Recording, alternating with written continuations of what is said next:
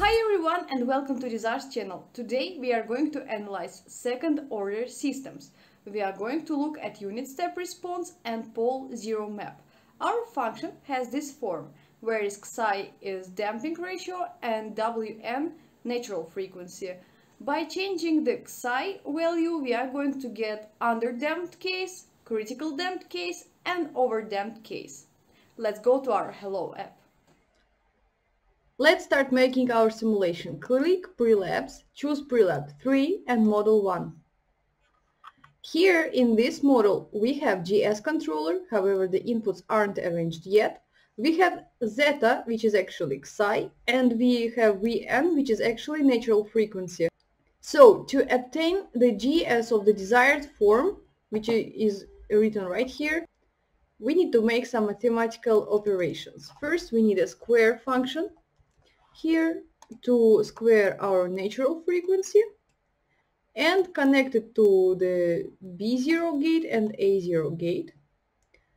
After that we need a multiplier here with 3 inputs and one constant.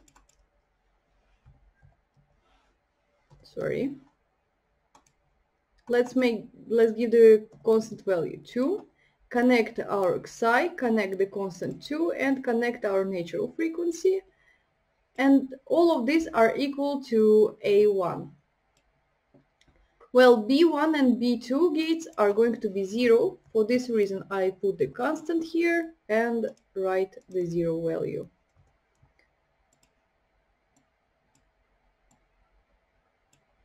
We are planning to start to analyze underdamped case. For this reason I need to choose zeta or xi less than 1, let it be 1 over 3, and natural frequency can be equal to 3.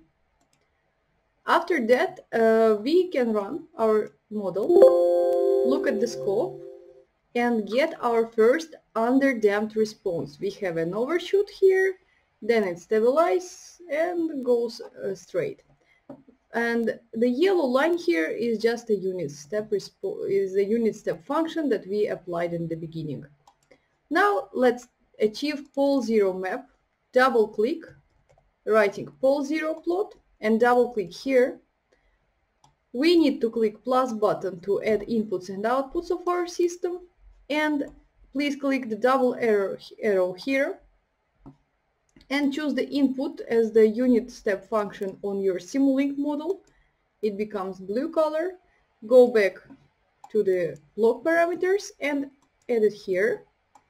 Then click on the output of your model and again go to the block parameters and move it to here. So the step is the open loop input and GS is an open loop output. Click OK. Well, now go down, click here and then OK.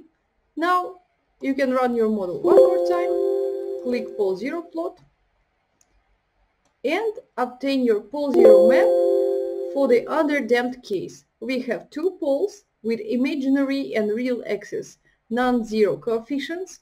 By the way, please notice that the poles are on the left hand plane, so it means that our system is stable.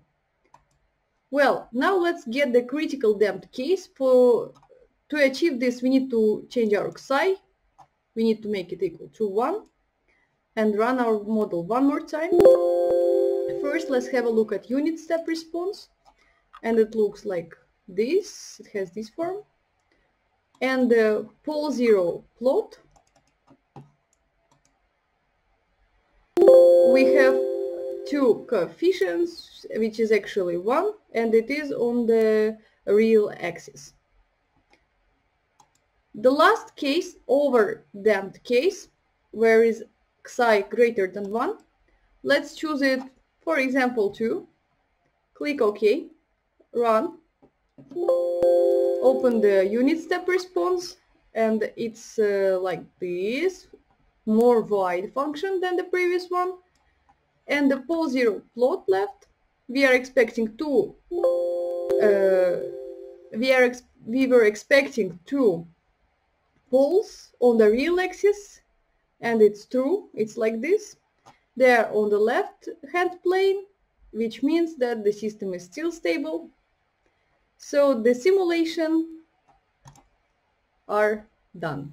Thank you for watching this video. Hope you enjoy it. If you have any questions, please write them in the comments.